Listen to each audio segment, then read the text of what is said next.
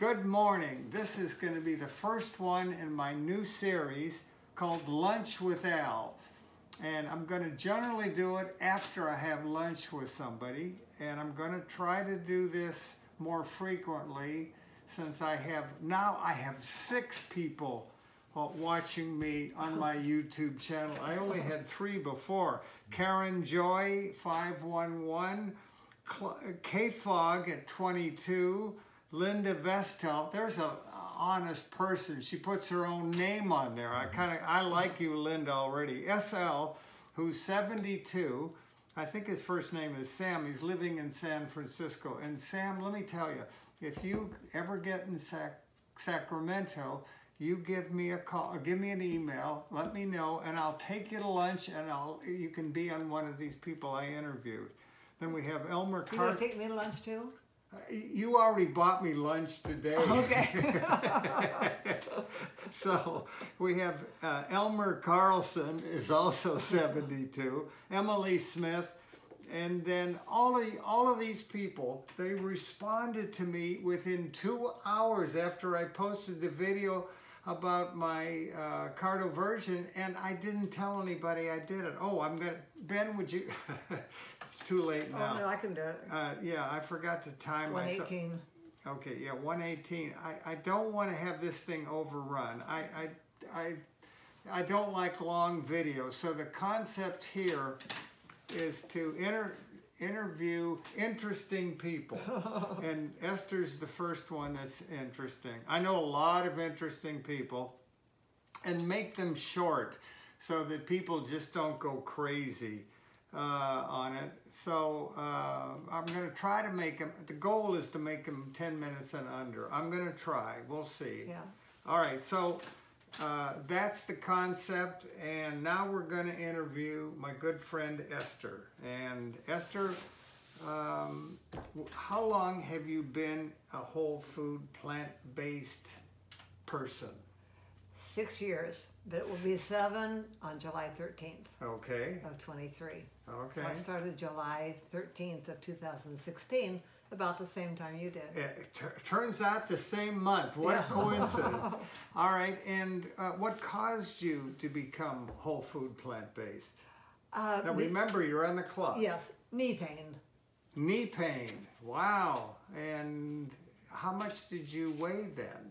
257. Oh yeah, you're a little... I had weighed 282, but I only count the... Had you been on a diet before? Yes. I'm no dummy.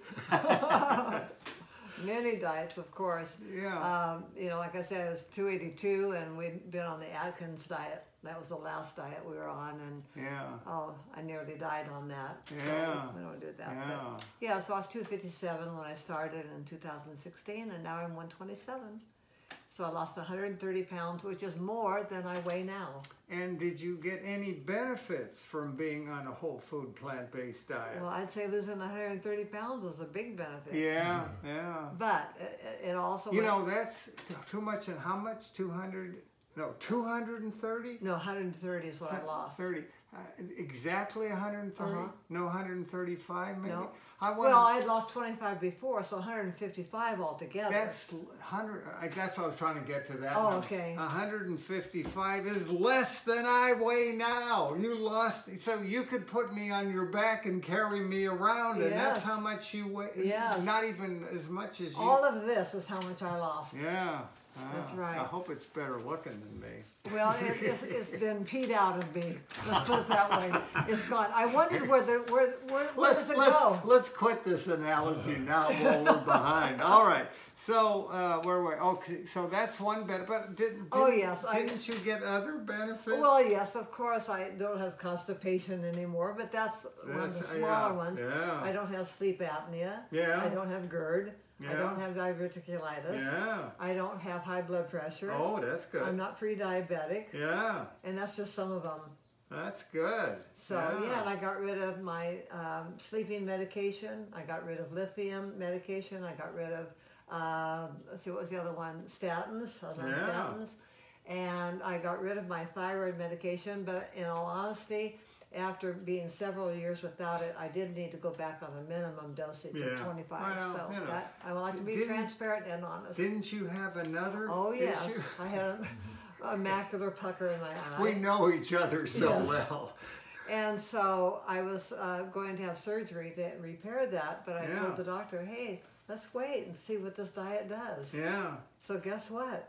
What? No surgery for my knee. I know. No surgery for my eye. Now, didn't they tell you that you couldn't even have the surgery unless... I lost 70 pounds. Yeah. And at the beginning. And then he didn't tell me how to lose it.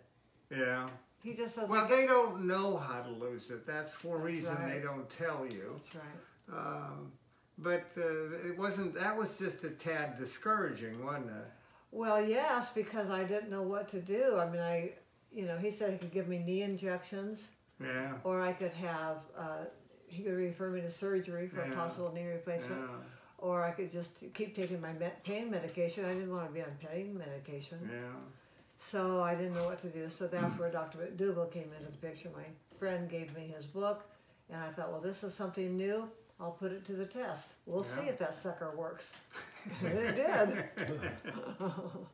How are we doing for time, Ben? 6 minutes, it says. Oh, that's all we... Fantastic. All right. Let's see, where was I? I didn't get to... Folks, I have to admit, we didn't get to organize this. We were on another podcast with Suzanne in Germany. So...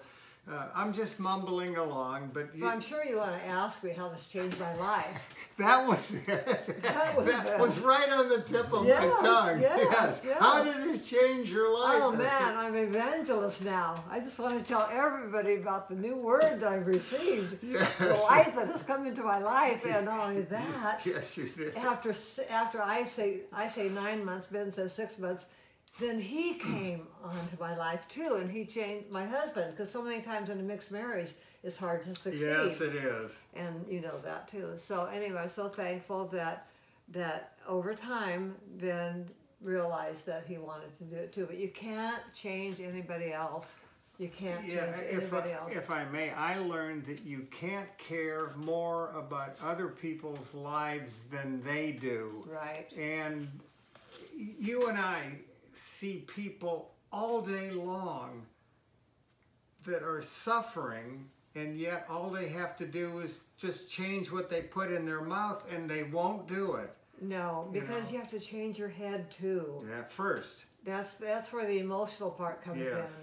Because you have to not only wish you could lose weight or wish you could be healthy, but you have to love yourself enough to make that decision with every bite. Like you said earlier, every bite will lead to either health or death. Yes.